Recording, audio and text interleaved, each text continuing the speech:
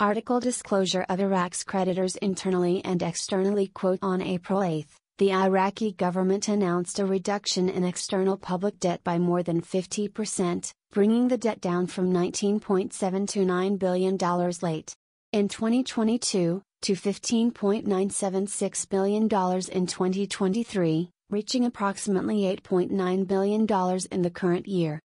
Article, Office of Mr. Al-Sistani, it is expected that Wednesday will be the first day of Eid al-Fitr. The office's forecasts for the crescent times for the Hijri months indicated the possibility of seeing the crescent of Shawwal tomorrow, Tuesday, so that Wednesday will be the first day of Eid al-Fitr.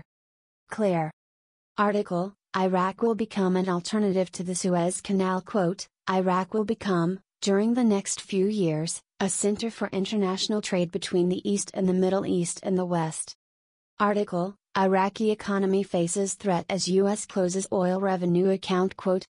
With the closure of the DFI, Development Fund for Iraq, account, Iraq's oil revenue is now being directed to a new account, referred to as Iraq 2. This transition raises concerns. Banking specialist Kamran Qadir Yaqub warns the protection previously afforded to Iraq's revenue may no longer be guaranteed.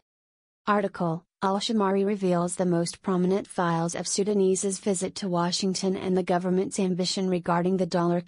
Al-Sudani's visit to Washington will be practical and will not be for taking pictures. The Iraqi delegation will ask the American side about the reasons for their decisions to impose sanctions on Iraqi banks. Our expectations are that the visit will be very successful. Clare. Article statement from Press Secretary Karina Jean-Pierre on the visit of Prime Minister Mohammed Shia al-Sudani of Iraq to the White House. On April 15, President Joe Biden will welcome Prime Minister Mohammed Shia al-Sudani of Iraq to the White House to coordinate on common priorities and reinforce the strong bilateral partnership between the United States and Iraq.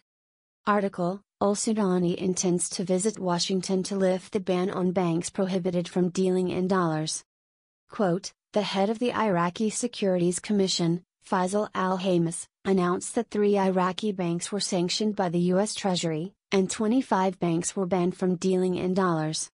Article, the central bank announces an understanding with the U.S. Treasury to reconsider sanctions and indicates illegal trade.